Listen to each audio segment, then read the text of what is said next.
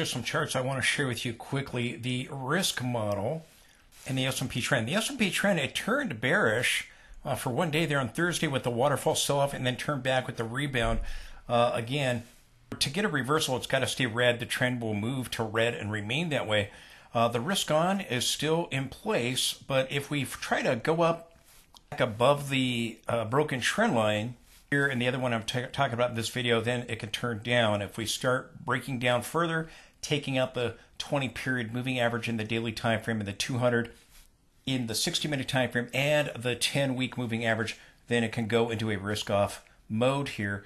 If I bring it up close, you can see the risk line has turned red. It remains red, but if it turns back to green, then you buy more time. If it remains red, we got to drop down below this low.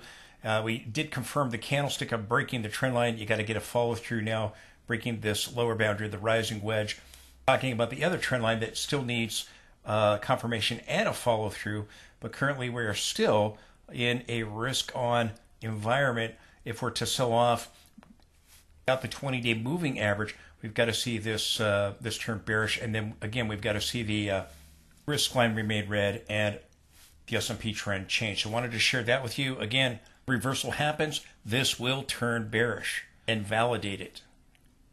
Critical mass 2.0, the critical mass line in the cloud, critical mass line, critical mass cloud 2.0 still bullish. We dropped below it, got back above it. We'll be watching to see if the signals begin to change. Critical mass cloud still in positive territory. S&P daily here. Again, I have mixed signals. Some signals have turned bearish, others have turned bearish, turned back to bullish. Others have not yet turned, but here we have a drop below the rainbow cloud, currently on a sell signal. Balance of power has gone negative, but swing trend line going from green to red, back to green. So again, we need to see signals confirm, and we need a breakdown here below this low, the bearish engulfing, if we're to lower. We did get a bullish inside day there on Friday, so we'll be watching to see attempt a bigger recovery or if we confirm the breakdown of these trend lines. Here's my original critical mass cloud, and again we hit the critical mass line in the cloud. We bounced, we broke it, and then we bounced. Some distribution is taking place here from the red dots we've seen recently, and little stars telling us distribution is taking place, marking some liquidation taking place here near the highs. Again, we've got to take out the critical mass line and move into the lower end of the cloud. This little arrow right here telling us a possible reversal. Again, it's saying it could happen, but you got to see the critical mass line in the cloud turn red and trigger a sell signal. That hasn't happened yet. That will mark a turn. We got over here the warning sign distribution was taking place, and eventually that was confirmed with a sell signal and a reversal affirmed here. We got the bullish signal here, and at that same time right underneath it is a little arrow happened simultaneously, and then here we tried to turn, couldn't do it, reaffirmed the signal. So we do know that distribution is taking place, but there's no confirmed reversal yet. We didn't get a breakdown and follow through, breaking of the rising wedge, and we haven't gotten the confirmation or follow through either with the break of the recent trend line that we're talking about this week and in this video. So again, we'll be watching. Do we see the highs hold, or do we go back up and try to challenge those highs? When the two trend lines, one is this trend line and then the other is the upper channel. We'll be looking at that later in the video. Please support the channel with the link directly below. That allows me to be able to provide you this information. The indicators, if you like the charts, please let me know that by supporting the channel. I do need your help in order to make it work.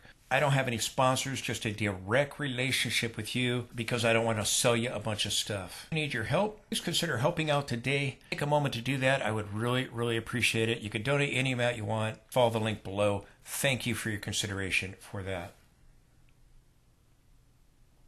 Now, with the waterfall sell-off that we had on Thursday ahead of the jobs report, the Dow posted its worst day since March of 2023, and that was when the banking crisis was going on. Even though it recovered with the jobs report, and it was down 3%, over 3% at the lows of the week, it still had its worst week of the year in 2024, at least so far. It had the worst day earlier in the week on Thursday, and then we posted the worst week. Will that result in a reversal? The Dow was down 3% at the lows of the week. It ended down 2.27%. still below the 10-week moving average here, but I've seen sellers up at this level just below 40,000 here. Here in the high 39,000 area, there were sellers there.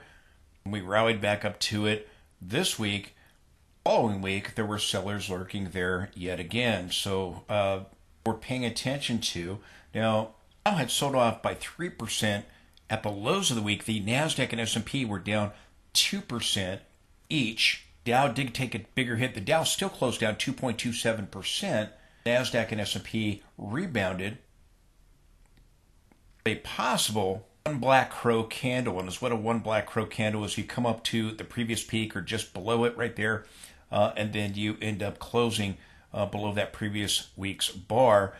Possible reversal bar with a one black crow 2-week pattern here on the Dow, something we're paying attention to if we stop making new highs. And while the S&P and NASDAQ are still above their 10-week moving averages, the Dow lost it at the close of the week. Even if the Dow rebounds, does the high hold? Dow's been in this kind of trading range, and by the way, we wiped out at the lows of the week. We had wiped out 3 weeks of gains, with one big swoop. We rebounded off of that, but still managed to wipe out most of the gains over the previous 2 weeks. Dow in this trading range in the last 3 weeks now, and there is a possible head and shoulders formation that could be forming here.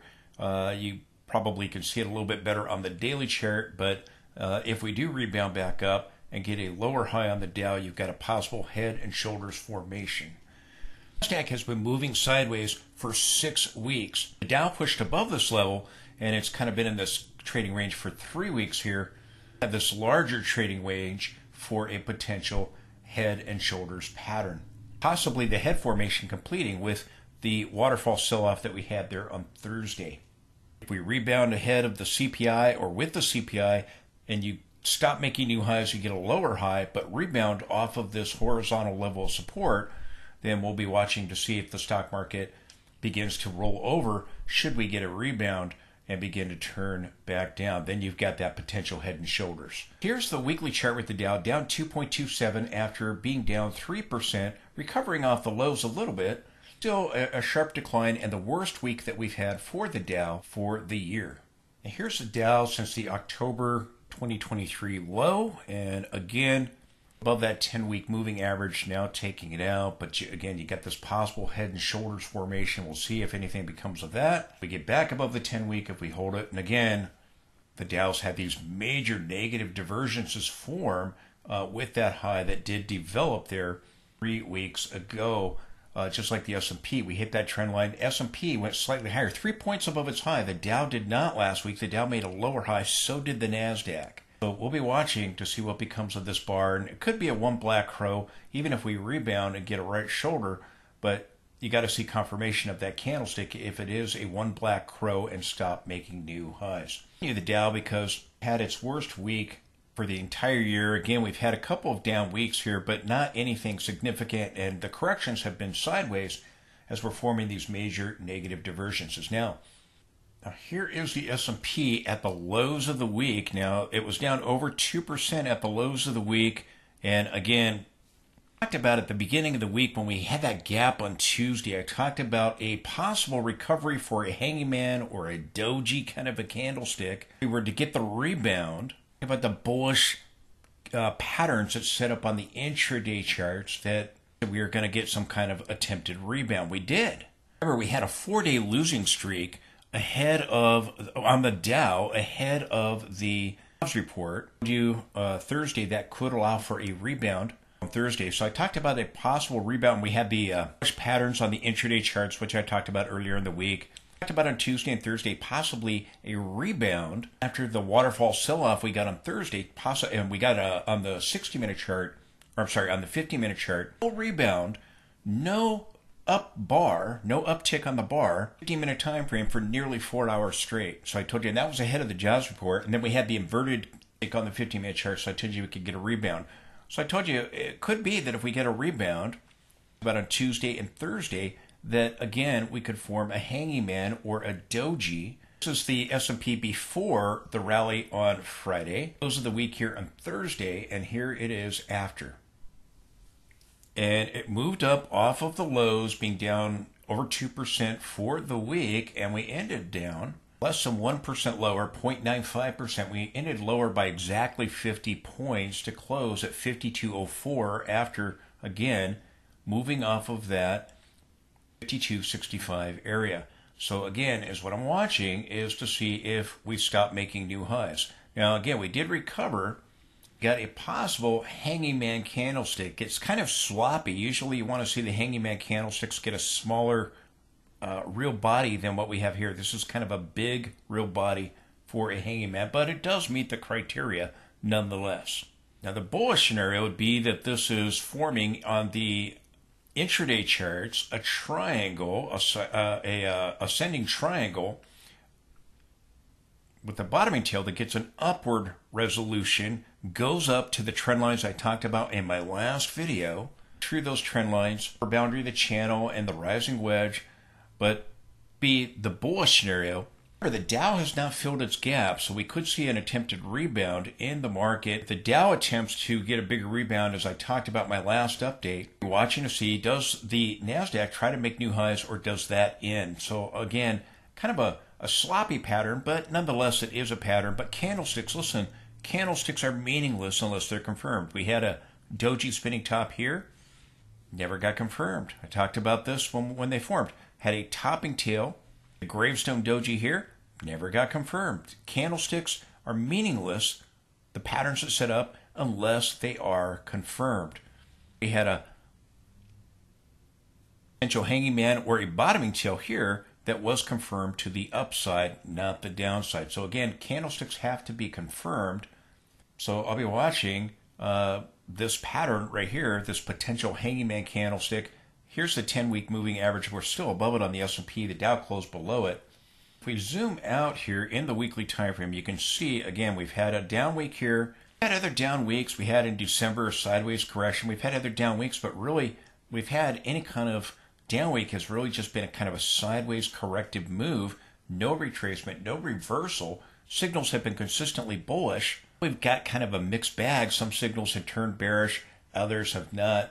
Turned bearish, turned right back to bullish, as really we're kind of going sideways here. I wanted to take the time to show you these weekly charts, and again, S&P down less than 1% after dropping 2%. Possible hanging man candlestick. We'll see what becomes of that. That means that we stop making new highs. We got to confirm it, and then close below our 10-week moving average.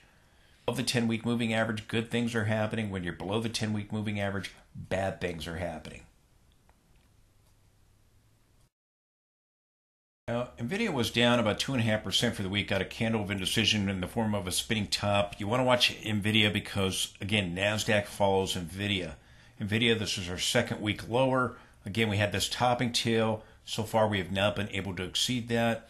We have hanging man follow that, both bearish candlesticks, but neither has been confirmed. So again, if we see confirmation going forward, possibly next week with the CPI data for the market, if NVIDIA confirms those candlesticks, NASDAQ can reverse. NASDAQ has been going sideways for 6 weeks straight. NVIDIA has been going sideways for 5 weeks straight. Until these candlesticks are confirmed, NASDAQ could still move higher. We need to see NVIDIA reverse if the NASDAQ is to reverse. Now here's the NASDAQ. The NASDAQ was down over 2%. It had taken out the 10-week moving average at the lows, but it rebounded just as it did over here and back over here. The NASDAQ 100 was down over 2%. It recovered, and it was down just 0.80% for the week. Down 146 points. At the lows of the week, again, it had lost 18,000, and it had lost the 10-week moving average. Again, NASDAQ peaked 3 weeks ago so far, and it has gone sideways now for 6 weeks straight. Suggesting, again, we're seeing distribution. Distribution is going on. I've shown you the charts where we can actually see liquidations and distribution taking place. I did that earlier in the week, and I'll probably show you again today. This could be suggesting that institutions are selling overvalued tech stocks as, again, we rally up and you get selling and selling. They push it back up and we went slightly higher and you get more selling, and now they're pushing it back up. But we've been going sideways in this range for 6 straight weeks. So again, the rectangle, it's either a stage 3 top that's going to break down or you're going to have a resolution up. But there are major negative divergences in the weekly time frame with this consolidation. But the rallies are being sold, suggesting, again, the institutions selling overvalued tech stocks. Again, here's NASDAQ. Had more volatility with the corrections, but they have been sideways corrections than the more volatility than the S&P 500 and the Dow. But again, if we're to turn down, you've got to do 2 things. Well, really 3 things. You got to break the 200 period and hold below it in the 60-minute time frame. You got to take out the 20 and stay below it in the daily. You got to take out this 10-week moving average in the weekly. And if you start doing that, then you can get a reversal. Right now, moment we're trying to bounce off of that 10-week moving average as we did over here and here and here. So again, is this going to be a bounce or a break here in the weekly time frame for NASDAQ? I always look at the weekly charts every single day. And it's what I've been watching on the NASDAQ are these divergences, and you have it on the S&P, but you have more divergences on the NASDAQ. It's very difficult to find an indicator that doesn't have a negative divergence in the more recent price action or in the bigger trading range with the previous peaks in July. Sideways for 6 weeks, we're kind of doing what we did back over here, back between November and December. We peaked in November, we came down, and then we came back up, and you were just in this trading range for like 9 or 10 weeks from when we were moving towards the highs to when we came back down and then turned back up. But you had this kind of large trading range here where we're going sideways for 6 weeks. And we had a couple of those bars into this trading range. So again, several weeks pushing up into the highs, pulling back, and then testing the highs. Very similar to what we had over here. Now, this channel, we got a candle of indecision this week in the trading range. I keep saying, if we push higher, then we can go back up and hit this trend line one more time in the channel. And again, I talked about my last video. The market is designed to do as much damage to as most people as possible, bulls and bears alike. If we pushed up through here, it would trigger stops, stop out the shorts, and it would suck in the longs, cause them to buy a potential top if we see a reversal follow. So and then they would get the rug pulled out from under them. So if that were to happen, now again, it may not. We may see a downward resolution because we are seeing the oscillators get complete the negative divergences. Now we don't have it right here on 2 of them, but we have it on all the rest. The rollover completing a potential reversal pattern, and we're seeing the MACD in the weekly time frame roll over, going negative with the histogram. That's completing the divergence here. And again, with all of my oscillators here, again, it's either already rolled over or now rolling over, like with the MACD rolling over here, but don't have it here. We only have it on 2 of them where it has not rolled over yet. All the rest, we've seen the rollover on all of them except for 2. So I think these divergences are going to play out. And the question is, do we get one more pop into this upper channel line here if we try to push up through this level? And again, in the consolidation, we went back and we got a lower high right here. S&P got a higher high. With the peak, we already had the divergence roll over here, and it was unable to turn back up with the lower high. Here we haven't rolled over, and we're just starting to roll over. So again, we're going to be watching to see if we break down from the consolidation or get one more push higher and then turn down. And again, we're going to go lower. We got to take out that 10-week moving average I talked about on the previous chart. We do have the divergence on the MAC, or on the RSI, pardon me, and we could now be confirming a lower high. Got a larger divergence here going back to the July peak.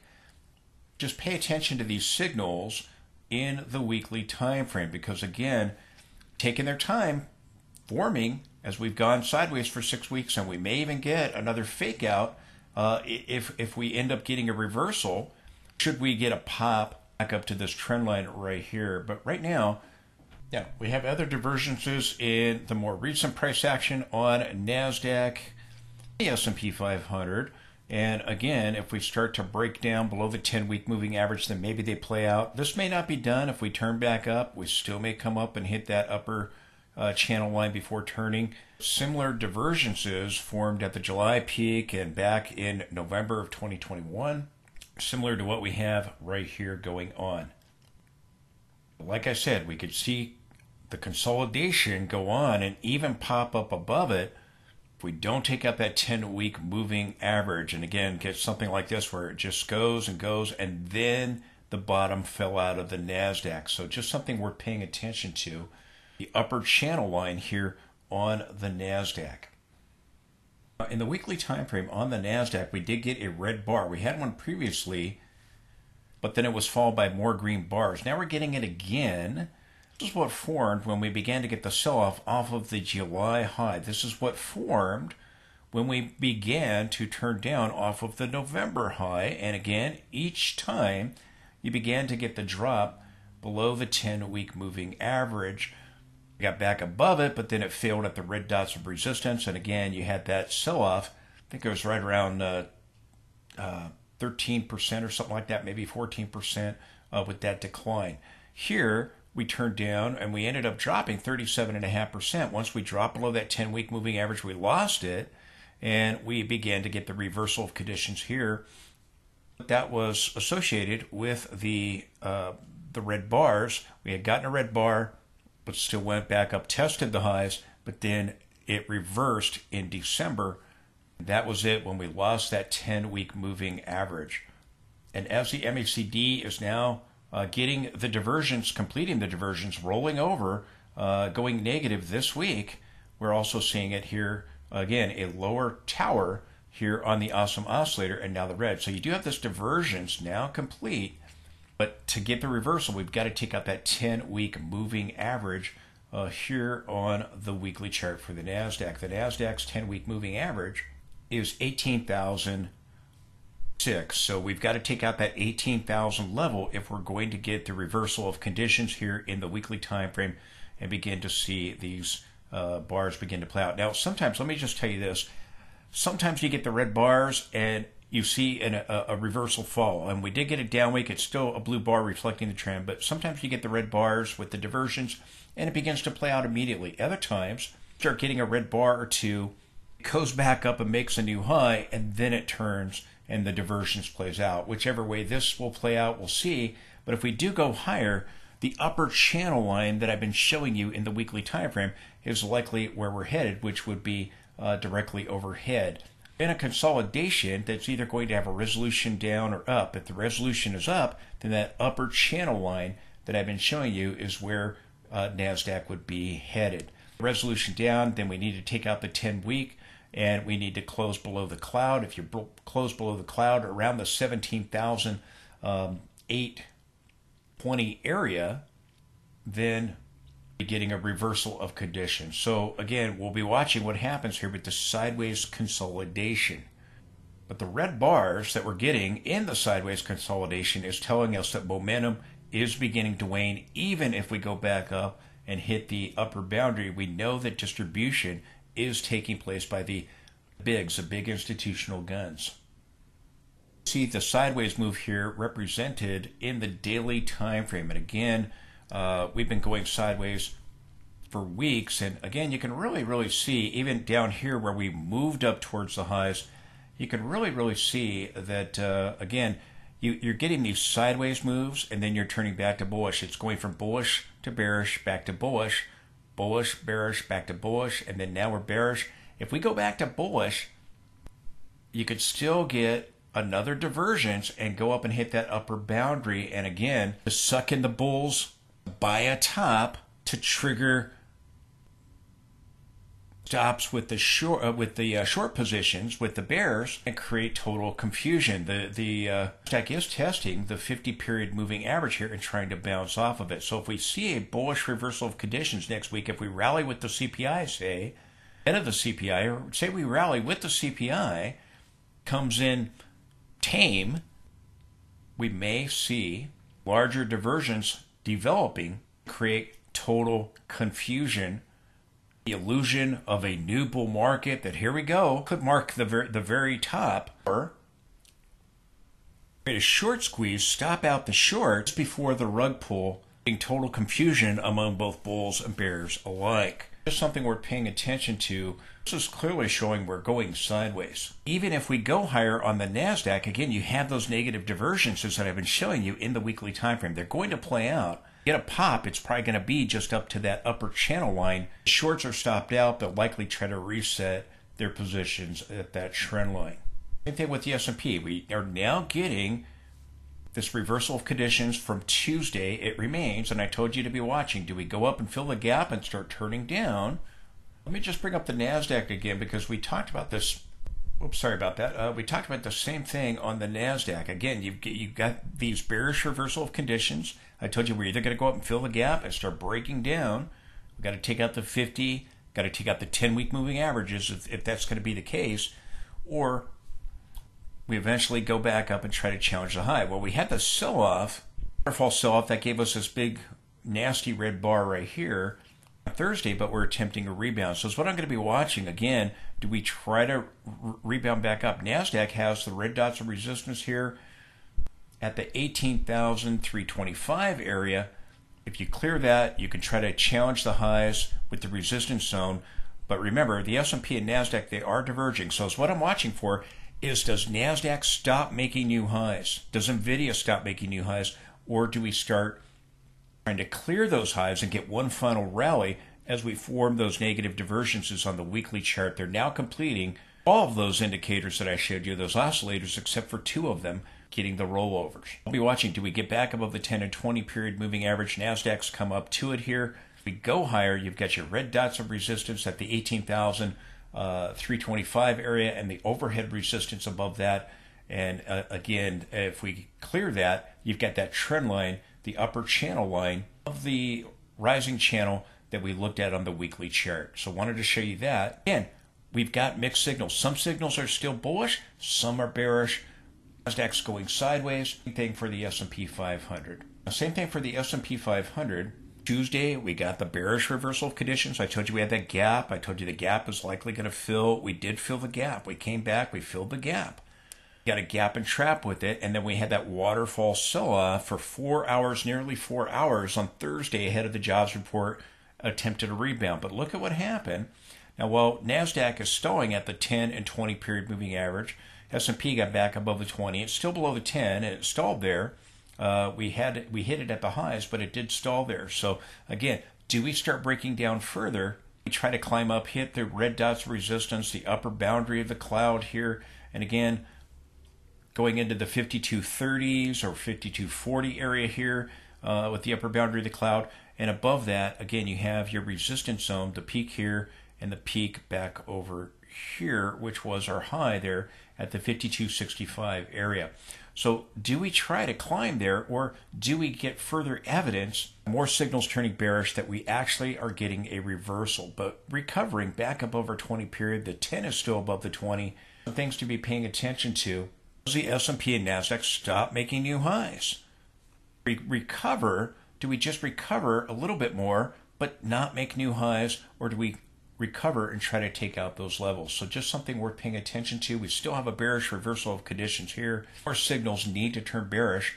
And again, you've got to hold below that 10 period. So far we are, but we got to see more signals turn bearish. Confirmation of a follow through. Trend lines that we talked about that we recently broke in our last update, we talked about that. Trend line that we broke from the rising wedge, we got confirmation to it, but no follow through yet. We need a push below the bearish engulfing candlesticks that we got there on Thursday if we're going to reverse. If it happens, then you're taking out the 20 period here, you're taking out the 200 in the 60-minute time frame, taking out the 10-week in the weekly time frame, which is what is necessary for a reversal. Do we remain with a bearish reversal of conditions going into next week? And let me just show you the awesome oscillator. We still may try to form diversions in this recent consolidation here that we've had over the last couple of weeks. And here it is. Again, here's the daily chart of the S&P 500. And look at the awesome oscillator. Now, again, we've got the bearish reversal of conditions going on. But I wanted to show you these awesome oscillators in the daily time frame. Because, again, if we try to turn back up with the CPI data, you still might hit the trend lines I've been talking about on NASDAQ, hit the trend line on NASDAQ with that upper channel, but hit the upper boundary, the rising wedge, or the upper channel line on the S&P 500. If we get more green here, and again, reversal of conditions, but we don't have confirmation and a follow through with the trend line that we broke there on Thursday, and we don't have confirmation to the breakdown of the rising wedge, which we did there on Tuesday, getting our bearish reversal of conditions. So if we see things revert back to a bullish reversal of conditions, then you're likely going to see an attempt to break and challenge these highs. And if we do, I've shown you the channel where we're going. Maybe I'll show you in a second, but let me just show you this. So I'm watching the oscillator. Do we get green next week at some point with the CPI, or do we start seeing it go negative and the MACD start moving towards the center line, going negative, and we start coming down towards our 50 and holding below the 20 there, the blue line, and remaining below it? We got back above that 20 period moving average. You got to take that out, remain below it if we're going to sell off. The thing I showed you on the NASDAQ, I want to show you here again. If we lose a 10-week, we need to see red on the awesome oscillator and eventually have it go negative. Over here, we don't have the red yet. We did get it with the NASDAQ, but we don't have it yet with the S&P 500. So we'll be watching. We did get a sloppy hanging man candlestick. Might mark a reversal if we start turning down, but we've got to take out that 10-week moving average here if we're going to turn down. When you're above the 10-week, you're likely rising. When you're below the 10-week, you're likely going lower. Now, same thing here, NASDAQ weekly chart, or S&P weekly chart. These divergences, but so far it has not produced a reversal. Possible hanging man. If it's not, then again, it could still flirt with the upper boundary of the channel, upper boundary of the rising wedge. Divergences are still in place. We have triple negative divergence on some indicators. If we were to go a little higher, here we would have quadruple negative divergence. That's the strongest. Triple and quadruple negative divergences are the strongest sell signals in technical analysis, and it's a negative divergence. If we start getting confirmation and breaking down below the 10-week moving average, as I've talked about, then you've got a possible hanging man with the triple divergence. But if we do go back up higher, then there's always that possibility of a quadruple divergence here. It was a triple negative divergence that gave us the July peak, and a triple negative divergence as well with the January top. Last update, I talked about how we're turning back up here on these 60-minute charts, forming in bullish diversions here at the 200 and getting back above the 20 period in the daily could allow us to challenge these highs over here.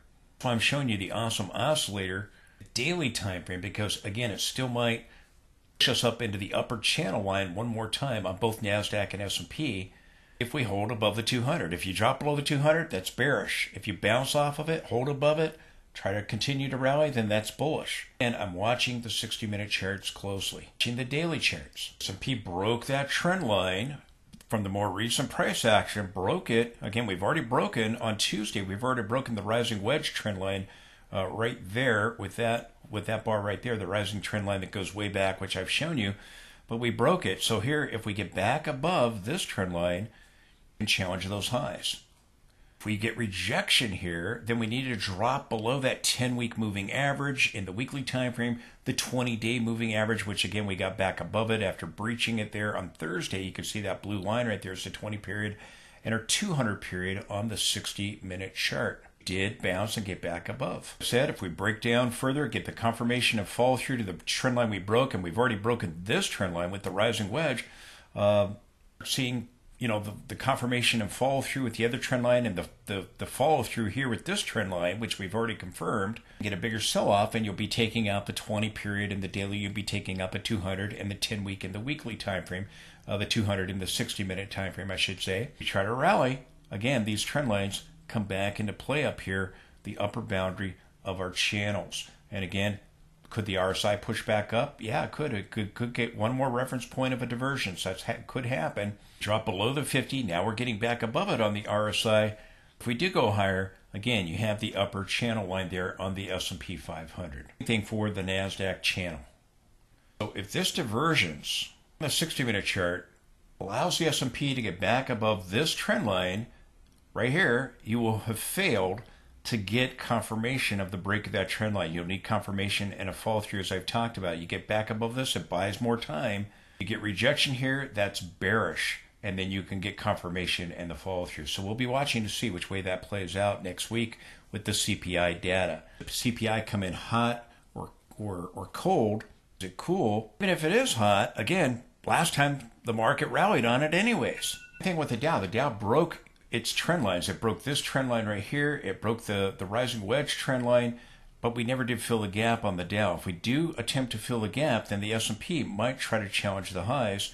We'll be watching broken trend lines on the Dow and the S&P.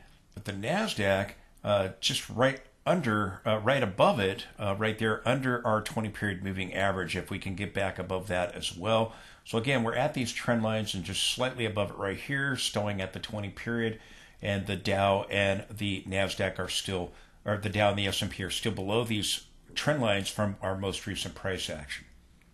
As you can see again on the S&P here, remember we broke the trend line of the rising wedge. We broke it on Tuesday and then back tested it, overthrew it, filled the gap. So again, if we get rejection here, then that could be it. If we go up of the 10 period, then you got a shot at challenging the highs. We need to see here, we've got confirmation, but we never got the follow through on the other trend line. We need both confirmation and follow through, or signals to turn bearish if this is turning down. But we'll be watching the RSI. Does the RSI break back into levels below 50 and we break down and get the confirmations we're looking for, or do we buy more time and end up plunging the highs or even going back above them and hitting the upper boundary of the trend line or the upper boundary of the channel that I showed you on the other chart just a little bit ago? By the way, on NASDAQ, I just wanted to point this out. If I take the trend line back here and include the shadow right here, but exclude the low here, the other trend line, I'm including this area here. Whoop, I didn't do that very well. But if we include the shadow right here from these two lows, you're kind of really bouncing off of that level, off of the 50-period moving average. So I've got both trend lines drawn there. But the Dow and the S&P have clearly broken the trend lines from the recent minor lows. They got to get back above those trend lines if we're going to try to rebound. If you hold below them, that's bearish. If you get back above them, you can rebound. If S&P rebounds, then those trend lines up here come into play. Both the Dow and the S&P have broken those trend lines from the recent lows.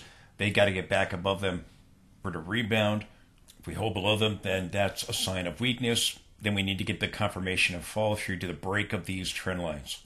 If we do get confirmation of the trend lines, again, we got to lose that 200 period on the 60-minute chart. We got to lose a 20 in the daily. We got to lose a 10-week in the weekly time frame. Extreme parameters got to go negative. And then just quickly, more on the weekly charts, we have, again, the RSI extremely overbought. We have already a negative divergence on the RSI with the NASDAQ. We don't have to have one here. It could just be overbought. Over here at the July top, we did not have a divergence, but we did have one back over here at the January 2022 top. At the multiple point negative divergence with the stochastic in the weekly time frame. But here I want to continue to point this out. Look at the NAAIM exposure index for active money managers. Again, we've had this divergence now, and we're turning down off of our recent high here, boundary of the channel, and that divergence has formed. And again, you have an extreme being reached with the divergence. The extreme marked the December top there. They only corrected sideways, and then the previous peak was at this extreme was the July top, where we did see a sell-off. S&P, we had a divergence at extremes in November, and then we went higher in January and completed a triple divergence there. But it's worth watching this because either we're going to turn with this divergence, try to slam into the upper channel line and maybe form a triple divergence here. We do have a nice looking channel. We'll see if we flirt with it some more or not. Going into next week with the CPI data.